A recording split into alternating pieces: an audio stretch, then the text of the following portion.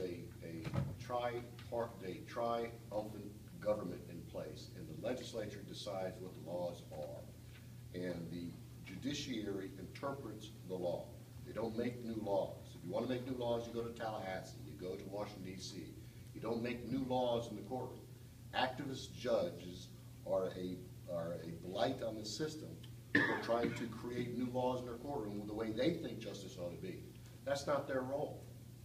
If the law is constitutional, the judge has a duty to abide by that law and enforce that law. If he doesn't like it or she doesn't like it, that's not the role of the judge to change the law. Activist judges changing the laws in the courtroom means on the third floor you have one justice system, on the sixth floor you have a different justice system, in courtroom 10 you have one justice system, in courtroom 7 you have a different justice system.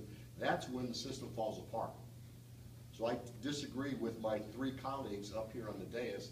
Activist judges are a blight on the system.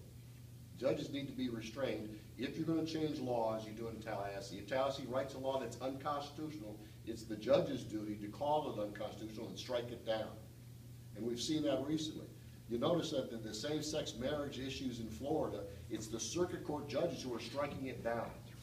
That's the role of the judge. If a law comes in and this is not the right law, then the judge strikes it down. But it's not the role of the judge to create new law in the courtroom.